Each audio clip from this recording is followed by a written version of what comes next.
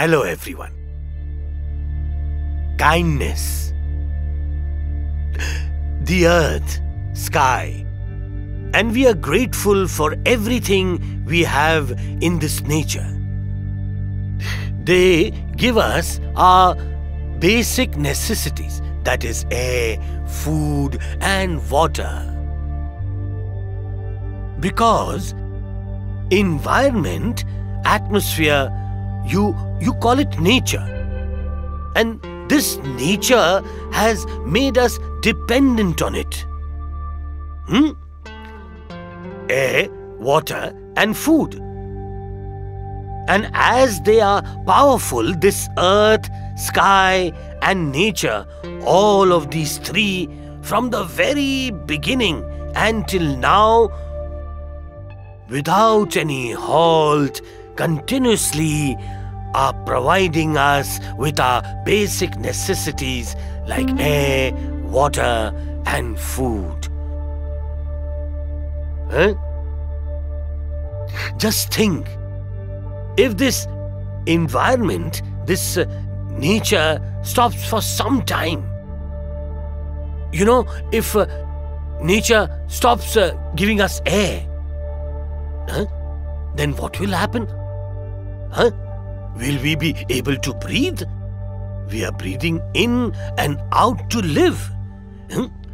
If these clouds for a year stop pouring rains totally, what will happen if they stop?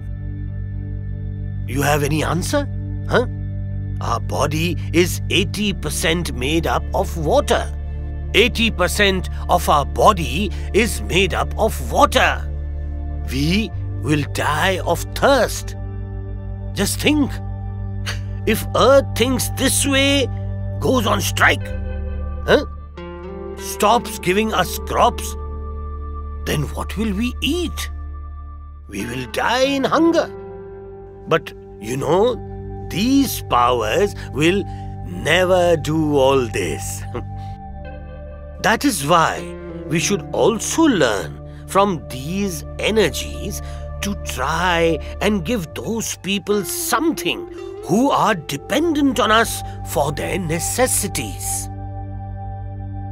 for whom we are power or a medium. Understood?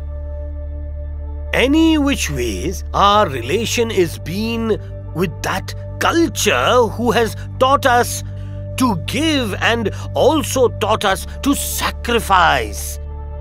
We are part of those ancestors who always used to give the one who was in need. They were always ready to give anyone who was in need everything for kindness.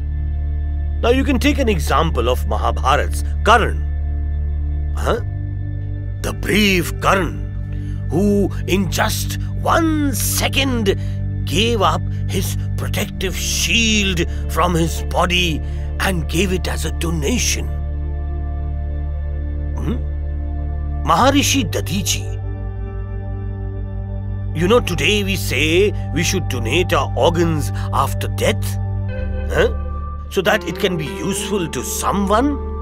Just think, thousands of years ago in our Purans, there is a story that Maharishi Dadichi had sacrificed his own life in charity so that the Devas could make the weapon called Vajra from his own bones so that Devas could protect themselves.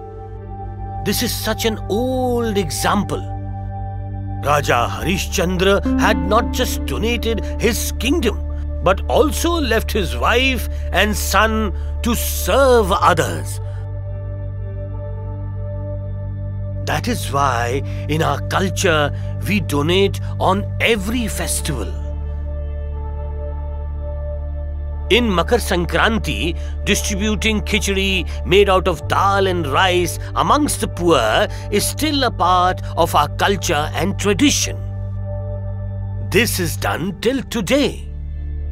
Our ancestors have given us in our heritage the habit to donate, especially after no moon and full moon only after having a bath.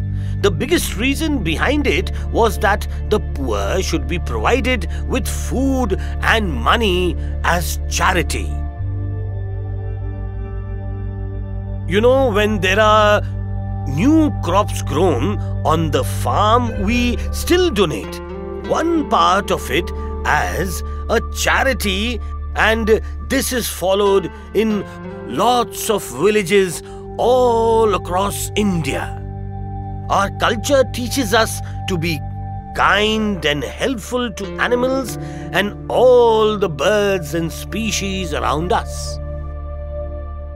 That is why our ancestors made a process that the first roti cooked at home should be given to the holy cow and the last roti to the dog. You see, this was not a rule. This was actually done for animals because they were dependent on human beings for their food, and by helping them, we ensured that they do not starve. You see, science too agrees on this, that when we give something to the needy and help them, then in our brains, a hormone called dopamine is created, which gives us a feeling of peace and happiness. If we describe the food chain in very simple form, then we will get to know that every species in this world is dependent on the other species for its food requirement, isn't it? As we human beings have the power to reason, every individual should consider helping others as per our capability, like helping all animals and other humans around us to fulfill their food requirements to the maximum as much as we can. Our ancestors were able to understand this very well, and that is why on every occasion and festival they started a process of arranging food for a religious feast as part of a spiritual service.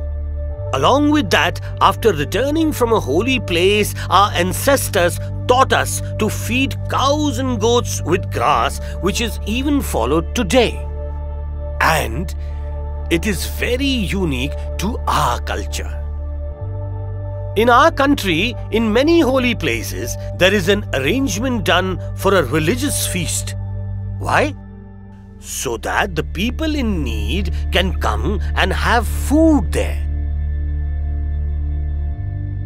Outside a lot of holy places, there is a trend to keep fruits and food for monkeys and food grains for birds even today. This comes because of our ancestors, that we learn that all living beings in this world should be considered as equals. In many holy and divine places which are adjacent to rivers and oceans, we see people feeding fishes there with fish food. This is a very old custom which is followed even today by most people. And the reason behind this is only one: that we have to learn to do things and charity for others. Sacrifice is a very important thing in our culture, isn't it? You know, there are some generous people in this society who try to protect other people's lives, and for that, they donate their body organs, which can be used even after their death. Because that body organ can be given to someone in need, and that gives them a new life to live. This is such a good deed, isn't it? You just think that after death these eyes too will be mortal. You know, if any blind person is in the need of eyes and we can donate these eyes to them even after our death, then these eyes can give eyesight and a new lease of life to someone. And in this way, the person is alive even after death. This is a part of our culture.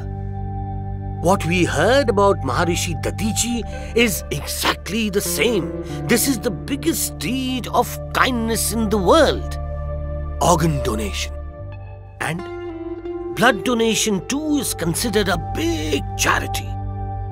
That is why try to be helpful to others around us, because kindness is actually the biggest treasure of this world and nothing else.